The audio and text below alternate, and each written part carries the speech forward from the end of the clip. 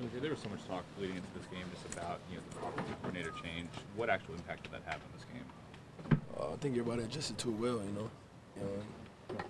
We did a great job of just learning new stuff in 1 week. That's a pretty tough challenge, but everybody just managed to stay focused and got it done. So, I think it was a great move and it worked out.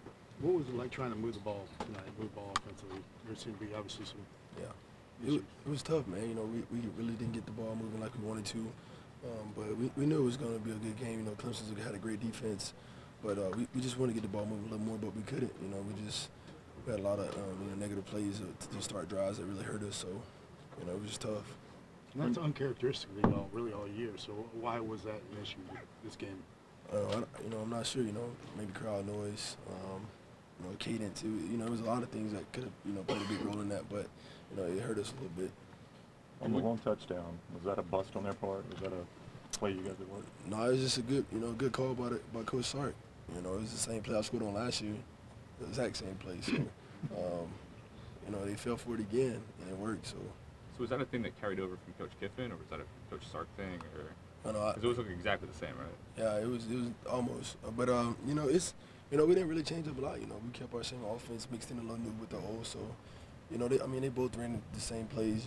Basically when they came from USC. So, they both knew about the play. So, Coach Sark just called it from a different formation, and it worked. Given the success Bo was having out there, was that deflating when he left and didn't return? Oh yeah, absolutely, man. This guy was, running through those guys. They didn't really want to tackle him. When he went down, it was a huge loss for us. A guy who's that big and run that explosive. You hate to lose a guy like that at running back. How do you think Jalen played in this game? Played good, man. He stayed composed. Everything wasn't going his way. Like we've seen all year, man. He just played as himself. Huge play with 2 minutes left in the game to break that tackle and score a touchdown for us. Take the lead. It was just, it just fell in their hands. They got the ball last and they went down and scored. Given what your offense or defense has done all year, were you confident going into that last 2 minutes that your defense would make a stop? Yeah, I was confident. I always had confidence in those guys.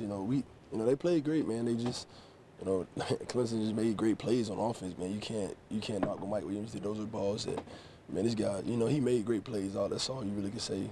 He's a top receiver, and he showed it tonight. Do you put into words how shocking it is to go undefeated and be #1 until the final second of the season? How shocking? Yeah. Oh, it hurts. You wanted to complete the undefeated season, just to lose the last game of the year. It hurts. It's something we'll never forget, but I hope it fuels these guys next year to come back and to win it all. I take it this loss will make the folks coming back a lot harder. Oh yeah, no doubt.